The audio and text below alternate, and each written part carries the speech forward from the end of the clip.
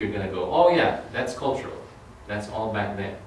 So you can get divided with other Christians in that sense. You see. And all I'm saying is, you know, if you interpret the Bible properly, look at the context, look at the historical context, look at the literary context, look at everything. You try to figure out, would that be the case now, as opposed to, or is it just going to be stuck back then, way back then? And another thing you need to look for is, how many other verses would say this? You know, is it only this verse, or are there multiple verses in the whole Bible that says women should never speak in church? You know, because you need to look at the whole witness of the Bible too, not just a single verse. So you have to make sense of all those things. So I'm not saying an answer. All I'm saying is, you know, there's different churches doing different things with interpretation. When are we going to get to the answer? But it defeats my purpose. I want you to figure it out. Right there. That's it, right there. Right there. I want you to figure out the answers. No, Betsy,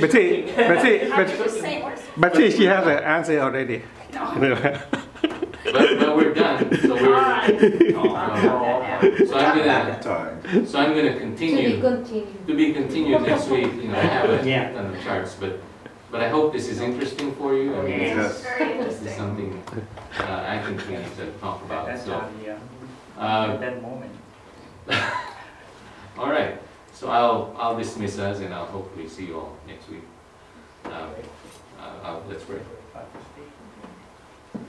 Heavenly Father, we just thank you, God, for continuing to show us your word and help us process these things that we need to do to study and be faithful to our to handling the word of truth, which is your word in the Bible. Lord, bless us now as we move on to fellowship. Bless the food that is being served and the family, the pulperms who have prepared it. Lord, thank you. We just commend this time to you, Lord. In Jesus' name, amen. Amen.